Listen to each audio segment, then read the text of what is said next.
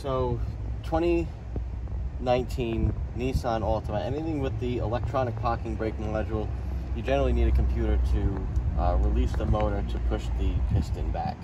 I'll show you a way to do it if you don't have the computer. You use a regular brake caliper tool or C-clamp if you don't have it. Nothing with the notches like this, because we're not actually going to be twisting this at all.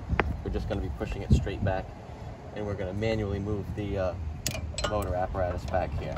So put your brake caliper release tool here, a number 5 Allen key to release both screws on the top and the bottom of the parking brake module. I already took the bottom one off.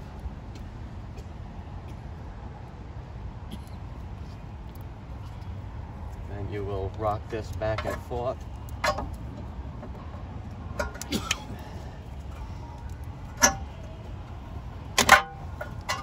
until you get the motor off. And we're going to emulate this spline gear here using, I believe it's T45 star, spinning it in the clockwise direction. You spin this a little bit, you can then push it back. Spin it again a couple more times, push your piston back. Just keep alternating, spinning a little bit, pushing a little bit. Of course, same rules apply. You need to take the cover off the master cylinder to relieve the pressure, and you can actually push this back by hand.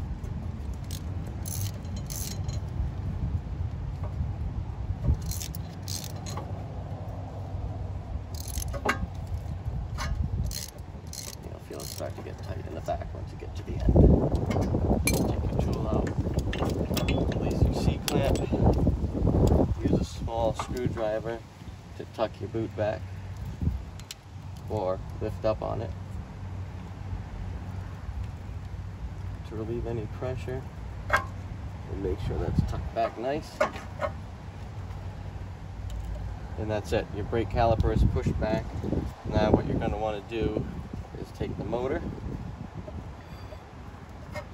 gently rock it back in place, and if it doesn't line up, you can actually twist this a little bit to catch the spline. And after you get it lined up like that, the assembly is the reverse of the disassembly. So you'll just take your torque screws, place them back in, and tighten them down, and then you're ready to reassemble after you have your pads on.